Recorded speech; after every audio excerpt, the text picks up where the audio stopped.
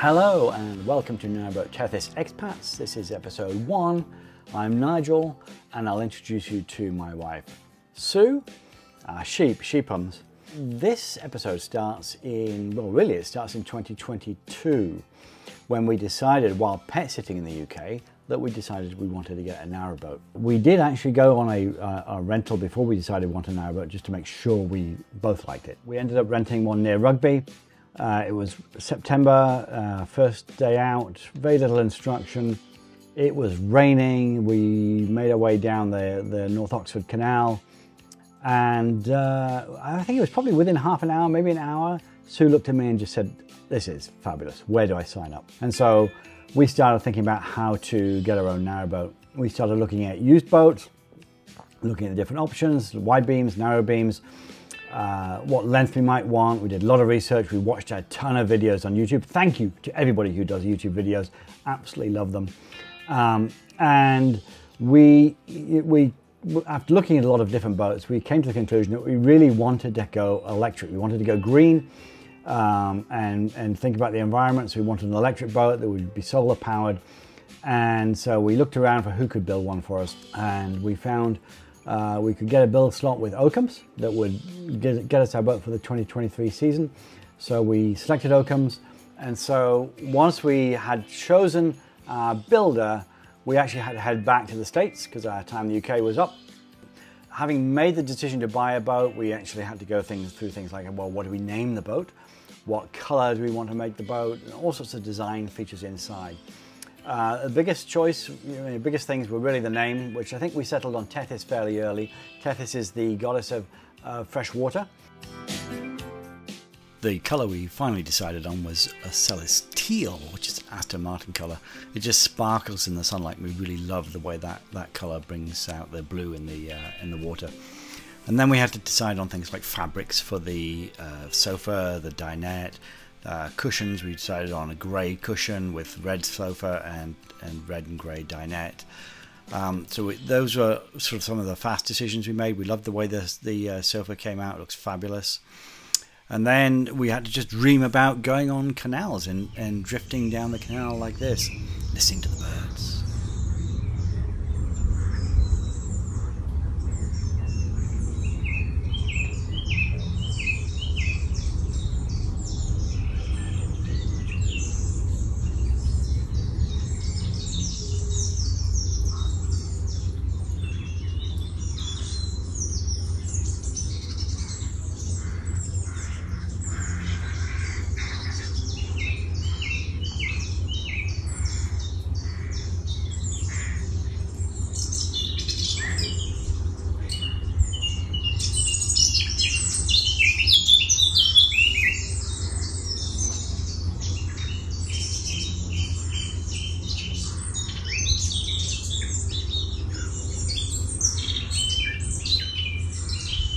One of the things that is difficult in managing a build from so far away is the fact that we can't go and visit the builder. So Oakham's were good enough to share with us some video updates of the build as it was going through.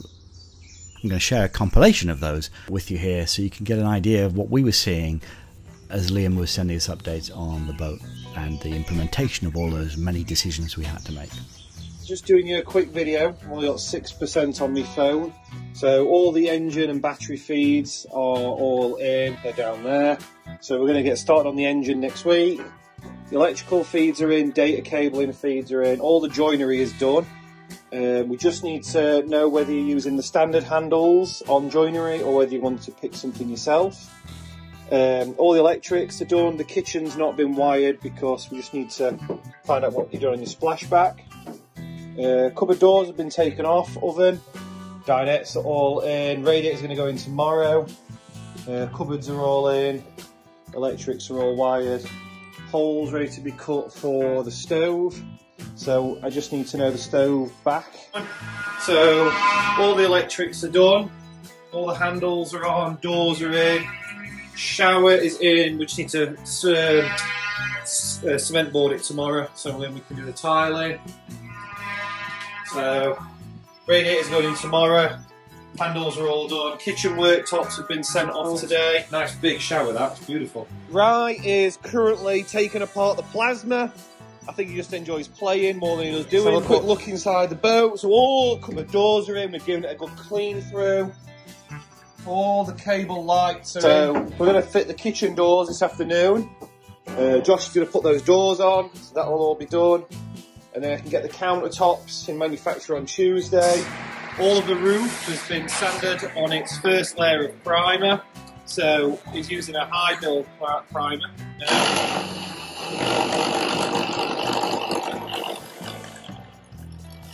The kitchen, just really quick. Your splashback's in, your doors are done. This is going to get coloured next.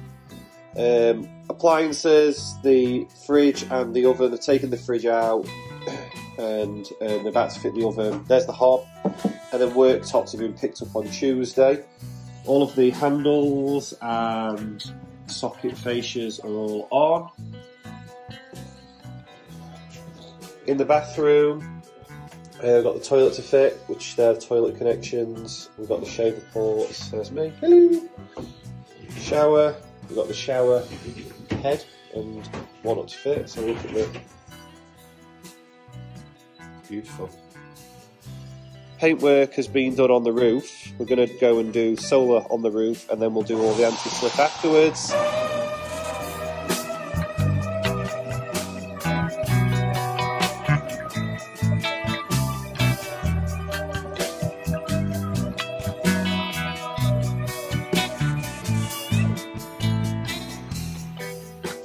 Well, after this one, it'll have 3 coats today. Yeah. And tomorrow, I'm going to give it another 1, maybe 2. Then we'll have to have 2 actually, because the colour's really funny.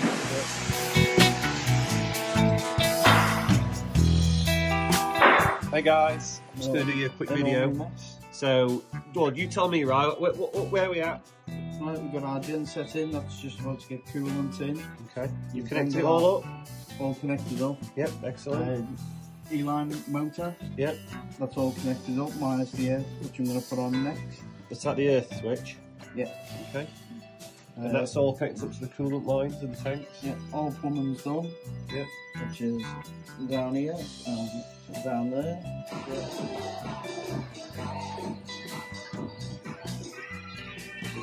We're on the dregs now, aren't we? Well, we've only got another 5 litres left. I've got to go and pull it now, so.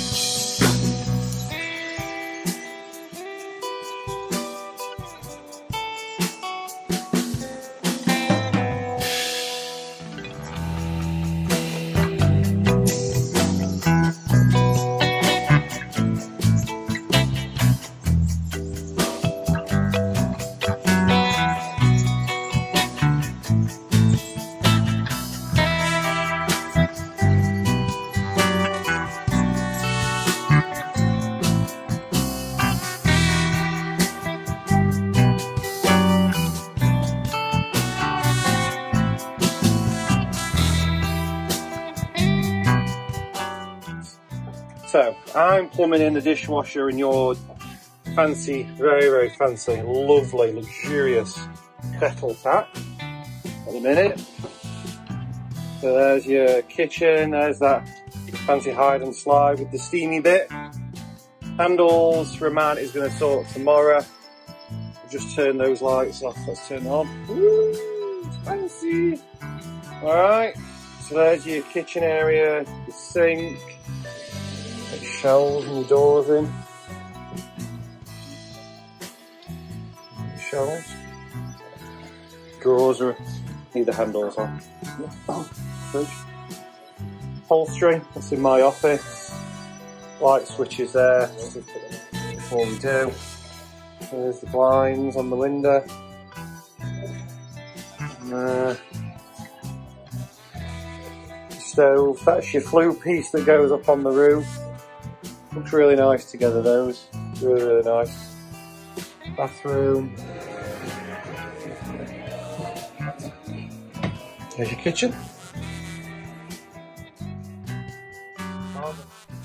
We had to decide on the sign writing as well. So we worked with the marvellous Charlotte Hopwood of Seawood Sign Writing.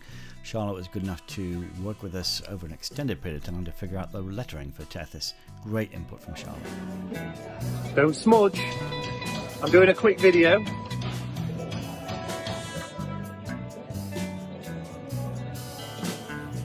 So where are we at, Charlotte?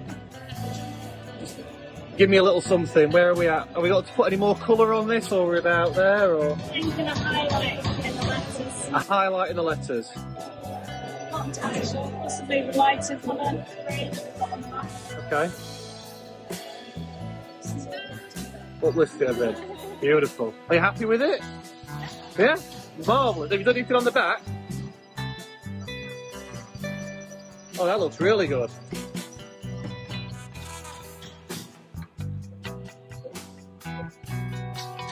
Have you done anything on this side? Not yet. Alright, so that's as it was yesterday. So that's yesterday.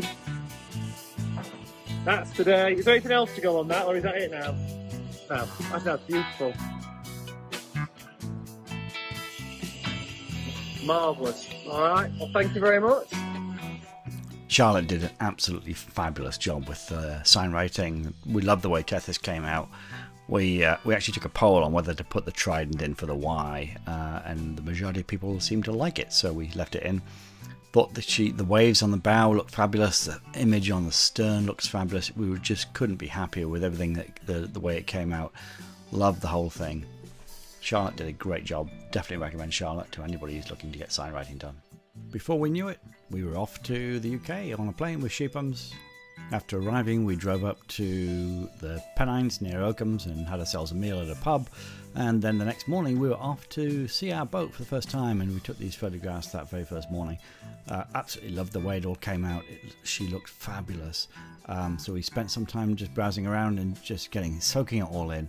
And then we spent the rest of the day, I think, unpacking Amazon packages, because we had all of the stuff we needed for the boat delivered to Oakham so we could have it installed, because of course we couldn't take anything from anywhere else to bring it there, because we could only bring what we could bring from the States.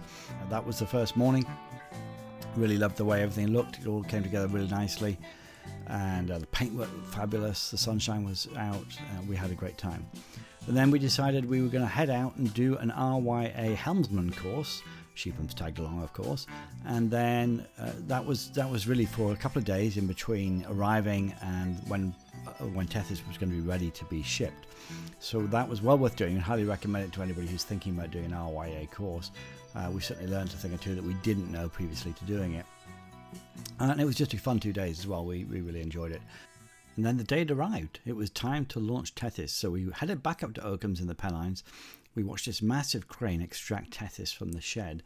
It was a little bit nerve-wracking. I've speeded it up. It took forever to get her out. Banged the side once, thought we were going to take the shed out. Yeah, it was fun to watch. We were glad we were there to see her come out. Nerve-wracking and fun at the same time, but definitely glad we did that.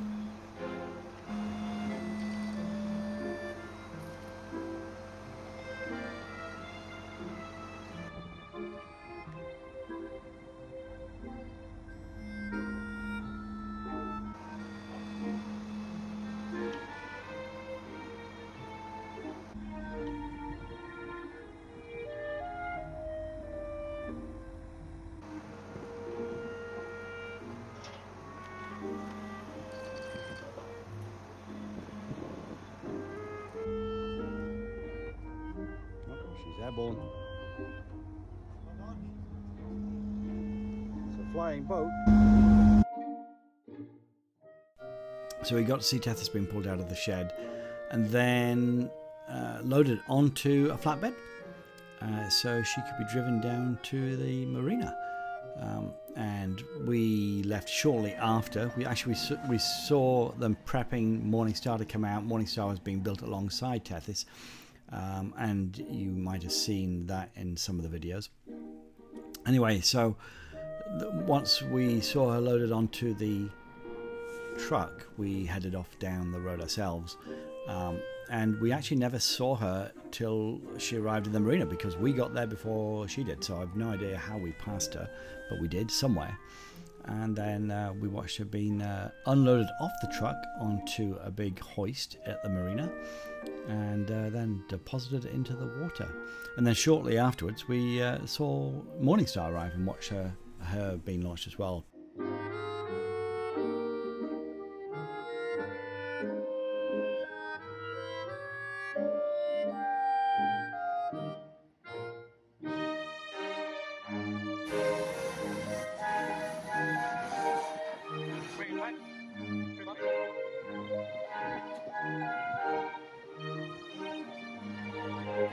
And there's the moment she touches the water for the first time, and we get to know whether or not she leaks. And of course she didn't leak, which is great to know, and just had a little bit of a lean to one side, which was fixed with some ballast rocks thrown in the boat, which were going to be replaced later. I think they're still there right now, and everything looked good, ship shape.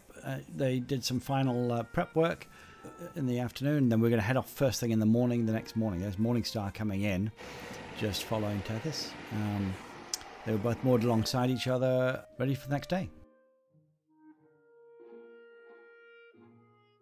John and Johnny doing some final paint prep, and then we headed off down the canal to the marina at Crick, and we got there just in time to head to the pub for some dinner and a nice sunset. And then before long we were heading out for cruises like this.